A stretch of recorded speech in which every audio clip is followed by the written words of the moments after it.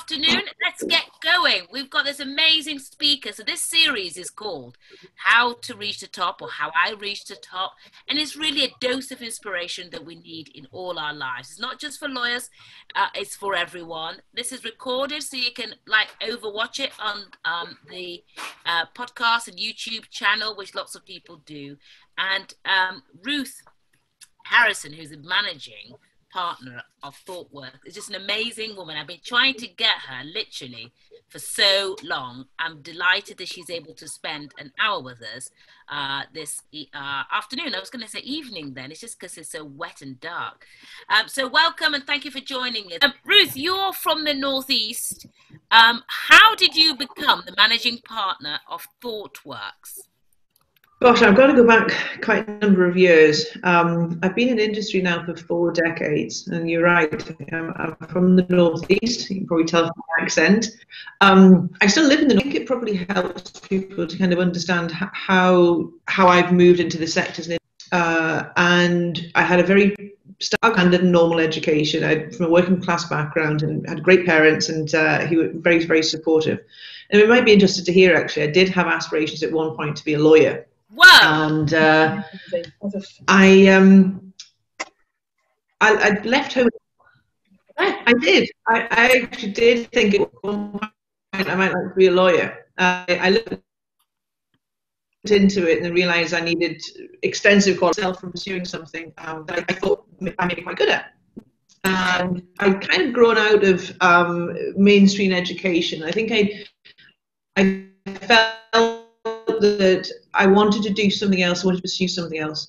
Both of my parents had been in retail. My mum had taken time out to look after my brother, and I, children, had returned after a career break. So they worked hard, dressed when you went to work, and that was a very strong work ethic that I think certainly rubbed off on me. I moved up to, I got a job in retail as a consequence of that. It was what I knew, and I understood it. I'd almost been schooled in that.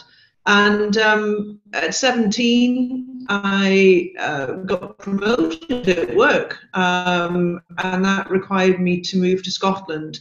I was 17, so I left home. My parents were clearly anxious because it's quite young, younger than if I'd been going to university for sure. And I started my retail career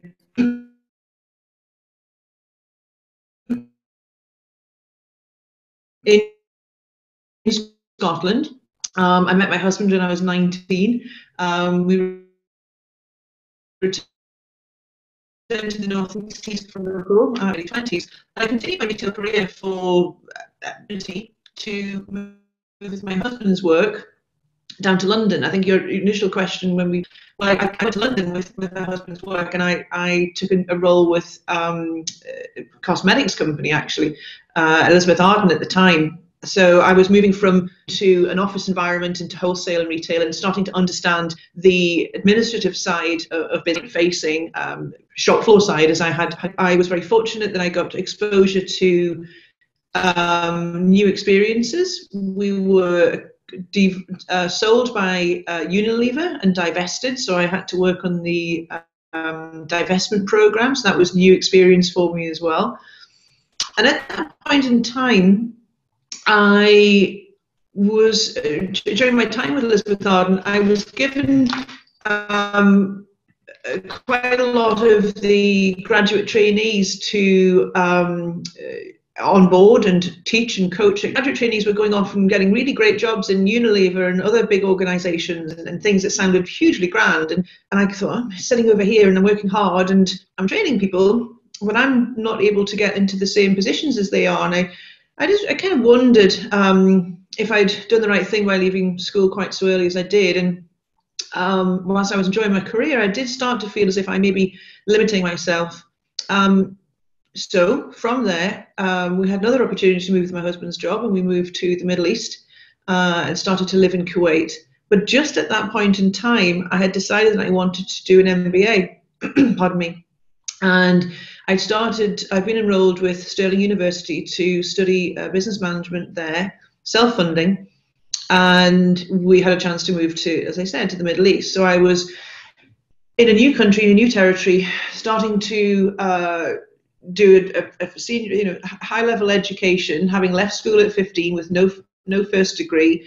I was fortunate to be taken on because of my tenured experience in industry to do my, as I say, to do my MBA. And I returned each term to sit my exams in Scotland, do that weekend's cohort of study, and then return back to Kuwait to do my subsequent essays and distance learning. That took 2 years, and then I did my dissertation. During that time, I'd made good alliances with colleagues in travel retail, and I did my dissertation on the in-flight consumer behaviour patterns. And I think it was my recommendation. Some of you may have seen magazines when you get onto a plane that have, from the front it appeals to women readers, and from when you reverse it over it appeals to men readers, and the pages meet in the middle, because men weren't looking at the magazines, only women were, and men had a higher propensity to spend on pocket electronics, which was a higher ticket price than perhaps just buying mascara and lipstick. So my recommendations were taken in full, and I was delighted that something I had suggested was taken forward in the industry, and it's fairly common standard now for most airlines. That brought me, my husband returned, and I returned back to the United Kingdom, and as a consequence of that, I was starting to feel a little bit like there's stuff going on in industry with technology, and retail's not catching up and staying ahead of the market. And I knew I wanted to move into technology, but there was a few things holding me back. One, I wasn't a technologist, and I can't code, and I still can't, but I would love to learn. I didn't have any contacts in the technology industry, and I was a female in an industry that was predominantly male, and I was at the wrong end of the age spectrum. I wasn't a young, startup enthusiast. I was, at that point, certainly in my 40s. I'm in my 50s now.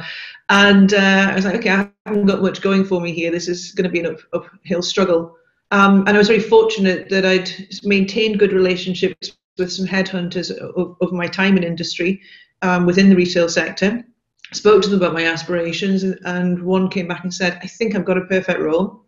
I have a technology company who wants to set up a retail division.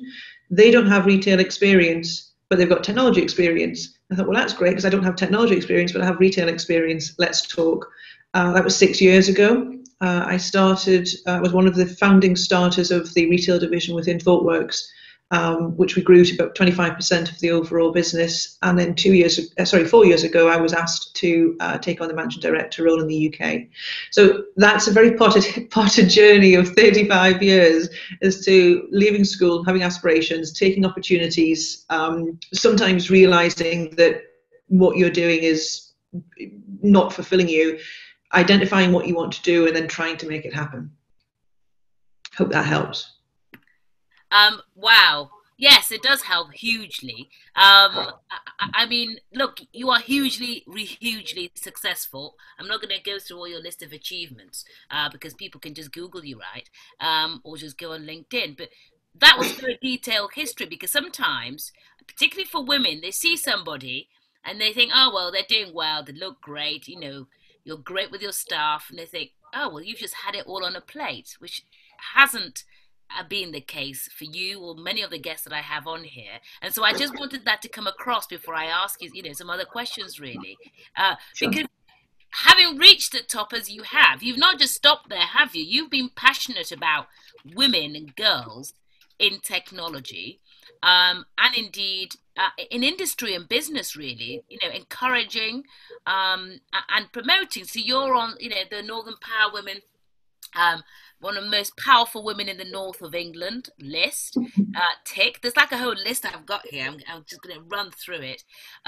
But the reason I'm asking this is that you've actually carried on encouraging women and women who code careers in more than the obvious ways. We met speaking at a school trying to encourage girls Yes. About professions. But beyond that, you set up Limitless, which is about promoting women from different sectors, because you believe we can all learn from each other. I wonder if you could just share a bit about why is it important for you to pay it forward? Do you know what I mean? Because you could just sit there and think, well, actually, I left school at 60. I've made it now. Sort everyone else. I'm there. And there's days I do kind of think, oh my goodness, you know, I want to put my feet up, but I suppose I'm very motivated. I think driven and motivation are two very different things. I think when I was younger, I was very driven. Now I'm motivated by different things. I think perhaps it's a level of age maturity, I'm not sure, where you look for different things to fulfill you and you realize that time is running out. And I'm talking professionally, time is running out to start to have impact and make a difference and start to speed things up. You know, you've been very flattering about some of the things I've achieved, but that's taken 35 years. And if I kind of look at maybe other colleagues in industry, it wouldn't have taken 35 years. And maybe they've had different opportunities, maybe they've seized opportunities and done things differently, maybe they went to different schools, had different connections, etc. And I have a compelling belief that if it does, which is why I created Limitless. So Limitless is a forum for women in business and leadership who perhaps at vice president or above, because I have a very strong belief that there's not enough female representation in the boardroom. And I believe that the boardroom is the place now to affect change across industry. And because perhaps of the exposure and experience I've had, I do sometimes have the ear of people in senior positions. Not always, but I have more now clearly than I did when I was younger in the early stages of my career. So what I identified was that when women get into a position of leadership and get onto boards, there's very few of them. And there's no allyship, and there's nobody for them to lean on. Perhaps they don't have go down to the pub and have a pint structure, or maybe they're not into the golfing group. And that's not always the case. I don't want to suggest that all boards are completely macho. They're not, and there are some great progressive boards, but there are still too few women, and you just have to Google to find the poor representation in the FTSE and such. So Limitless was created as a forum for senior women leaders to be able to connect with other women leaders, to share experiences, to have off-the-record conversations and not feel uncomfortable or exposed, to be able to say, look, I've not done this before. Has anybody else? And can somebody support me and just have a coffee with me or a glass of wine or a chat or whatever it happens to be? And to start to create those networks for ourselves. We started it, because the marketing team in ThoughtWorks support me greatly, and I couldn't do it on my own and have a full-time job. So we convene 3 times a year. When we were able to meet in person, we used to host a lunch under Chatham House rules, just so it was comfortable for the audience. And then I would always interview the host so we could take some content and share it more broadly, perhaps for people who couldn't join for the lunch. And then more recently, we've had to take that initiative online. So we've been going now for 1.5 years. I've interviewed some amazing and awesome people who inspire me. Everyone I've asked to participate has said yes. And I think that's just an amazing testament to the fact that women actually do want to help women and other certainly underrepresented gender minorities for sure. And I get excited by thinking it could just get bigger and more impactful. And we've got 240 members, I think, so far. And that's just on a LinkedIn group, no cost, just invitation only, introducing and referral and ensuring that we maintain the quality of membership as well, so it doesn't become diluted. So it's been exciting. Yeah, really exciting. I'm just going to, you just have to listen to this now. Sure.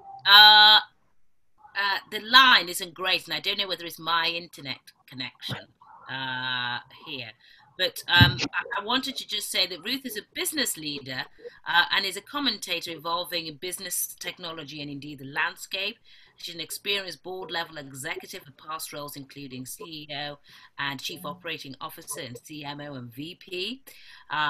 She's considered a specialist company turnaround, brand building, accelerated growth strategies and business transformation, including strategic trading, role models, operation excellence, resilience, working within a world-leading commercial organizations and academic institutions. She focuses on stakeholder value, creating as a managing director for ThoughtWorks UK, board advisor, and it goes on. This is all about you. This is my favorite bit. In 2008, Ruth was appointed by the BIMA in the top 100 UK digital leaders, and in 2017 also nominated Diversity Leader of the Year by Tech Leaders UK. She was recognised in Northern Power Women's top 50 list. I already said that in 2018. She's a media commentator for various newspapers, including BBC Sunday Politics, Business Debate, Sydney Morning Herald, the New York Times, Daily Telegraph. It goes on. I'm getting exhausted just reading it, right?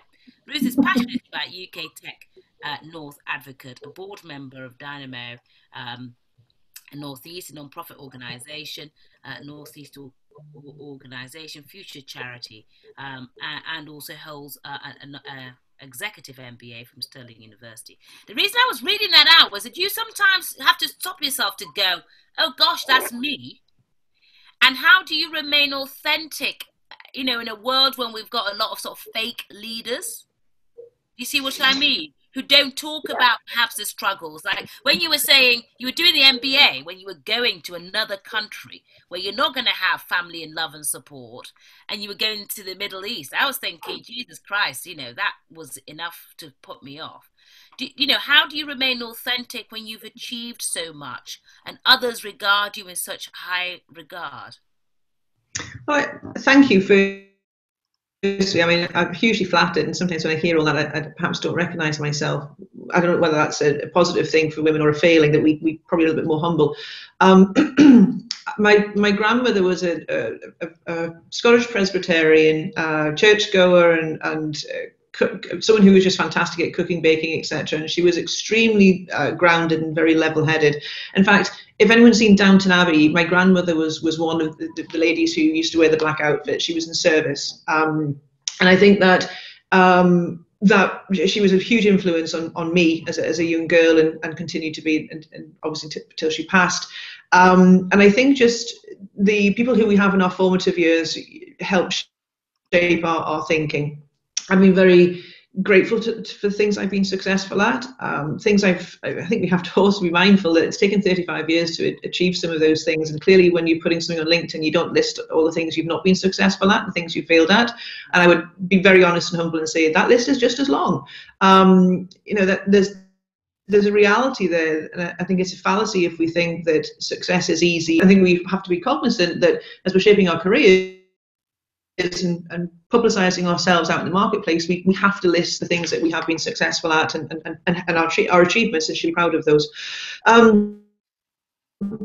Your question about how to kind of have humility is that as a leader, you're in service, and you're in service to other people. And I think the minute you lose sight of that, then you may not be a successful leader, or if you are a successful leader, it may be for the short term. And I think for leaders who want to have impact for the long term, then that's important. I can think in my career, when I've moved roles and moved jobs, there's people who've moved with me because they wanted to continue being part of a successful team or the dynamics of a working style. And I'm very flattered and grateful to have had that opportunity. So I think humility comes from recognizing that you're still in service. And as a servant leader, it is about empowering and helping other people. It's certainly easier to do perhaps the more senior you become in an organisation, because you should impact and affect culture. So I think humility comes from individuals. I think a lot of it has to do with upbringing. I think sometimes it can also hold people back, particularly females. I think we can be over humble. I think we're all very cognizant that when we see a job advert, we'll find 10 reasons why we don't have all the skills and qualifications and shouldn't apply, as opposed to looking and saying, well, I can do 80% of that role and I'll learn the rest. We tend not to view it like that, and that's been proven as a more gender bias towards women and underrepresented gender minorities. It tends to be how we process and analyse things. Yeah, that is spot on. Can I ask you about kind of like who inspires you, and it's a double question now because you can be thinking about the first question, and I wonder if you can give us kind of some tips for success or tips for getting over failures, because you're right, we don't list our failures. We don't list, the rejection letters. We, on LinkedIn. I mean, I talk about them publicly in school, just so young people can see and hear wherever. But we don't actually, as leaders, that we're not being brought up like that. So I just wonder, kind of, who inspires you, I suppose, to carry on or to have carried on, and if you've got some 3 tips and advice to your younger self, like, when you look back to think, now to me, leaving school without any qualifications, I'm thinking, I shouldn't blaspheme. Christ, if any of my kids were doing that, but if they turn out like you, that's okay. But do you know what I mean? Looking back, any advice to your younger self, and indeed, who inspires you or inspired you? Yeah, I've spoken of my grandmother, clearly, who's someone who was a huge influence on me.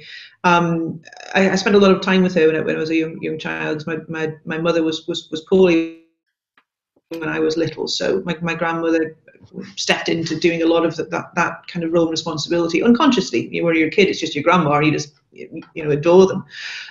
So she had a very pivotal impact on me, certainly, and someone who I miss and adore. And actually, in my sitting room, I have a sepia picture of my grandmother on her first day of service as 15 years of age in her maid's outfit with a string of pearls, and she'd had all her hair cut off because you was meant to have short hair at the time.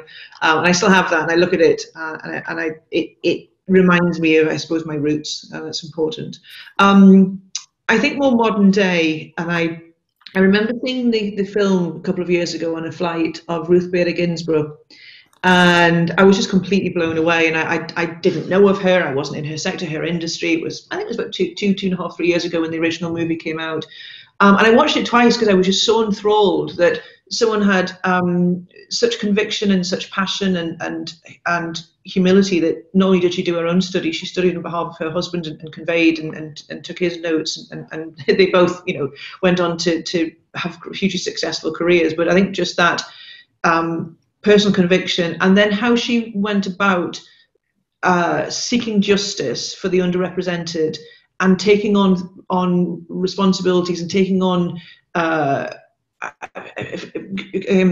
legal fights that nobody else would take on. And importantly, not just would they not take it on, at the time, society didn't think it was the right thing to do, didn't think that carers should have representation, didn't think that women should be better represented, etc. Didn't feel that, even if we think back until I think it was the 1970s, women still had to ask their husband permission to have a bank account. These are things that I can't comprehend because it was before my time. I was born in the 70s, so I didn't experience it. But had it not been for trailblazers like her, we wouldn't have some of the privilege that we experience today. And I clearly followed her since and have just been totally mesmerised and in awe of her right success, but her success coming from doing the right thing. And I think that's important. It wasn't just commercial success. Clearly, she's become a very wealthy woman, but her overall success and what she's actually done. And I guess you'd call that more of a legacy than a commercial success. Undoubtedly, she's had both. And then, of course, when I learned recently that she was poorly and had cancer return, you just have that real foreboding, thinking, gosh, we recognise people can't live forever, but there are some people who should, they should be immortalised because they could just continue to go on and do more good things. And then, obviously, she's passed recently. I think we're all very aware of that, is that we all need to kind of take a little bit of her courage. And, one person shouldn't have the responsibility of trying to change institutions, shouldn't have the responsibility of seeking to try and change legal systems and the justice system for fairness and equality. We've all got a responsibility to that. So I suppose on reflection, her legacy is something that I'm hoping will continue to impact me and other women of all ages and backgrounds. So that's kind of role models, and there'll be others, people I work with daily who I think we have to also look at it. Impact doesn't need to be at such a high level and so visible. Impact can be very small. It can be just the kind and decent things that people do. My husband challenges me quite regularly to and keeps me in check, keeps me grounded for sure. And he's we sometimes expect women to say other women are their role models, and occasionally we have to have men role models who are really good feminists, and I'm very, very proud of that. What advice would I give to my younger self? I think find a mentor, find someone who you can relate to, you can be honest with, and who will be honest with you and tell you, you're being a bit bonkers now, just get grounded, or someone who can challenge you and saying, where's your confidence gone? Go for that, and knows you well enough to be able to push you when you need pushing and harness you when you need harnessing. That's a sign of a good mentor. Not every mentor should push you forward into danger zones. It needs to be a good relationship. I think you need to own your awesomeness. We spoke of that maybe at the beginning of this call, and we sometimes forget that nobody else is going to champion your cause. It's not in their best interest to do that. Our friends and family probably will, but I think more broadly, you have to own your own awesomeness and take that forward with courage. And then I think the last thing I would say, looking back now in my 50s to what I would have done differently in my teens and early 20s, is not to have fear. I think maybe very early in my teenage career, I probably didn't have fear, but I think that's just naivety. There's a big difference. And as you start having life experiences, you become a little bit more cautious, a little bit more, perhaps a bit more risk averse. And I think some professions that's good. I wouldn't want to be a surgeon who took risks. But I'm talking more broadly, more generally. I think to be a little more fearless in my younger years, I think would have been something that would have perhaps helped me. But everyone's different. Some people are a bit more gung ho and seem to get on with it, and perhaps was a little bit more reserved. Wow, I've been writing these things down. I didn't think I was going to be learning this afternoon. Jeez, I'm inspired.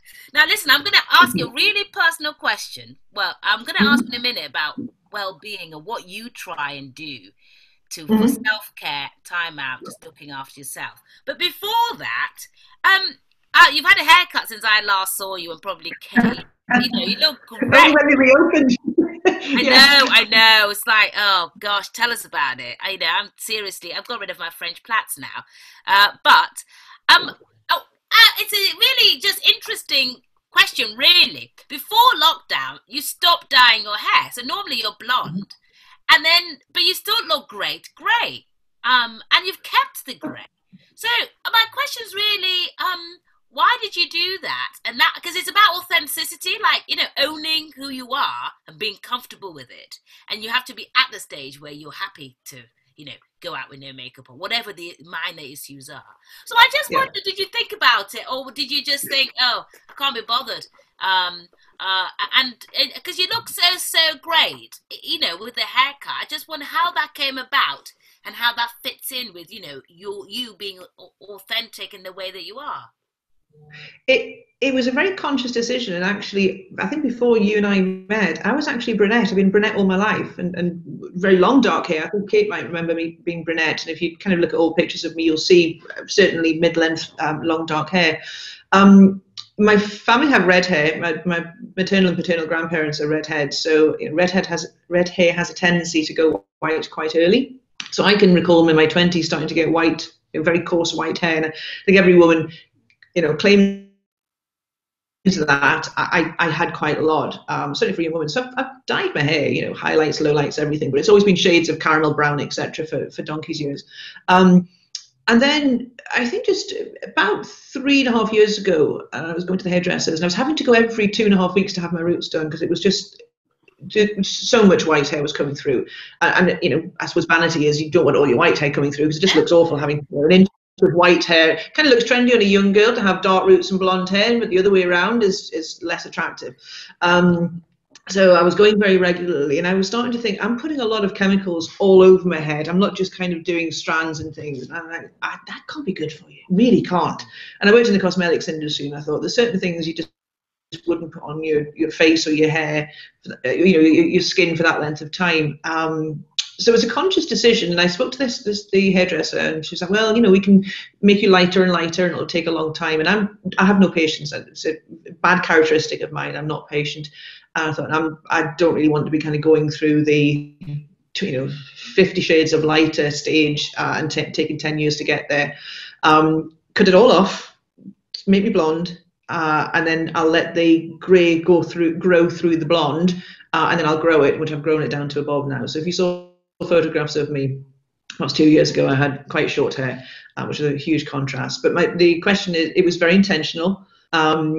I was changing it because I felt I didn't want to put chemicals on, And I actually thought, my skin tone and everything's changing now. Maybe I just look a little bit, I'm very pale skin. Pale skin and dark hair can look a little bit harsh. And I think, well, that's not, it wasn't the look I was going for. And as I was aging, I thought, well, let's embrace my age. And I had a psychological view, and I thought, okay, I'm going to be 50 in silver. I thought we 50 silver and slim and sexy and all these things. I didn't manage to achieve all of it, but as I say, I'm being honest with you, telling you, but I managed to get to 50 and I managed to get to silver. I'm still working on some of the other goals. But that answered your question. So my intention is to grow it a little bit longer, maybe about another 2 inches, and just keep it white, and just put a little bit of low lights. And I'm like everyone who's got light hair now, I use that purple shampoo periodically just to kind of give it a lift. So yeah, a different era. And a different look, and it was very intentional. Well, I hope we all look as good as you. That's what I'm thinking. You know, I need to be totally. Yeah, look, everyone's nodding. And Ruth, you've got a big job. You sit on lots of boards, and you're inspiring a lot of women and men, actually, those in business. What do you do for kind of self-care and your well-being? Or what would you like to do? You know, I appreciate that we're not all good at it. But I just wonder, how do you look after your wellness and your well-being? Well, I always get a full admiration when I see women of my age who've managed to get the work-life balance and their well-being. I will be really honest with you and anyone who's dialed in, saying I'm really bad at it, really, really bad. In fact, my husband nags me a lot about, I'm not proud of this at all. I eat breakfast late and I shouldn't. My diary will get very full and my lunch will end up being 3:30, 4 o'clock. I can find myself perhaps being locked in the office. I'm working from home right now, so I'm fortunate I have a room that doubles as an office. Pardon me, and I don't even get out for any fresh air, and yet I live in Northumberland. I've got some of the most beautiful nature walks at my disposal, so I have no excuse. I think that's the reality, that my bad habits, my bad well-being is my fault. I can't blame anybody else. So interesting enough, my husband and I had an extensive conversation about that yesterday morning, and kind of committed that I need to start putting some time in my diary for that leg stretch, even if it's just a fresh air mindset reset. I'm an introvert, so reflective time and just listening to quiet music, etc., is something I really enjoy. And more perhaps than other people who like going out and being energized, I quite like the internalizing and just taking some peaceful time. So as I say, I have no excuse, but I'm not good at it. I need to get better. School report would say can do better. But I could talk to you, as you know, all day, but I'd like us just all to clap for Ruth first before we come to questions from the floor. Gosh. Thank you. Amazing.